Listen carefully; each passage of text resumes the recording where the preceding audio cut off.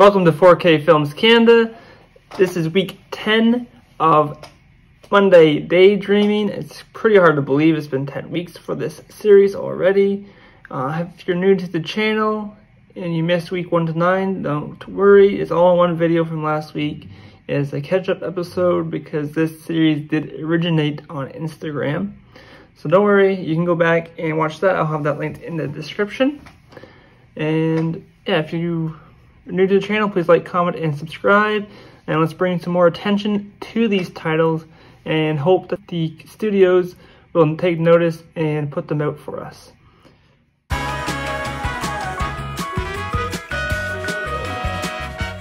In today's episode, we will be talking about a Michael Mann film from 2009 called Public Enemies.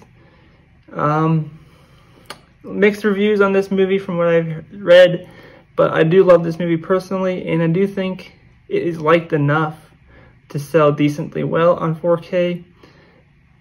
So let's hope that we get it. Like, Michael Mann does have his own style, certain style to his movies, and I think this one would be no exception. It would look exceptionally well on that format. It has some darker fight scenes, like the cabin shootout. It has the dance scene with the red dress, and there's the end scene. I don't want to spoil that too much if you haven't seen the movie, but there's the end scene that look very good with HDR, especially. Just the cinematography of the time period it takes place in. Cinematography from Michael Mann, like I mentioned. There's just so much picture-wise that this movie could look good in 4K, especially with HDR. Dolby Vision would be ideal, but even just HDR 10, I think, would definitely help this film, with the darker scenes. There's lots of them. For Dolby Atmos, again, I think that would be exceptional and essential. There's a lot of shootouts and there's a lot of surrounding. The one scene I'm thinking of, I don't want to spoil it, but it takes place in the woods and the cabin, and they kind of surround the cabin. So I think that type of scene with Dolby Atmos could really benefit, because it would surround the room and you would kind of feel like you're actually more in the action at that particular moment. And I think it would just lend itself very well to a 4K with Dolby Atmos. Now, do I think Universal will put this movie out on 4K? Possibly. They're rumored, at least, to be putting out Jaws 2 this summer, as well as Kick-Ass 2. And I know Universal has been slacking lately, especially even with new releases, and I'm hoping that this is a sign that will be picking up a little bit. They also are going to be re-releasing Mummy trilogy on one set. So I'm hoping this is a bit of a change for Universal, and I think Public Enemy would be a good catalog title for them to upgrade, along with Jaws 2 and Kick-Ass 2. But then again, Michael Mann's film Black Hat is also Universal, and it's being licensed out to Arrow Video.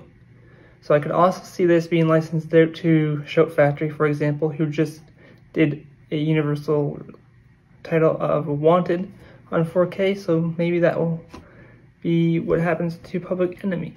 Now, because Universal does seem to license out more titles than do themselves, which is nothing necessarily wrong with that.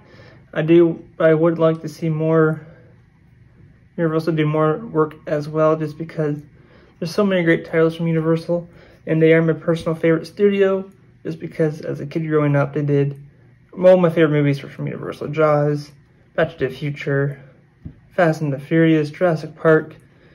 All my favorite films were from one studio, so of course that naturally lended to me to just loving that studio more than the others. Not saying it's the best studio, but it's my favorite. So it kind of sucks seeing them slack a little bit on the 4K releases, but I'm hoping that will change.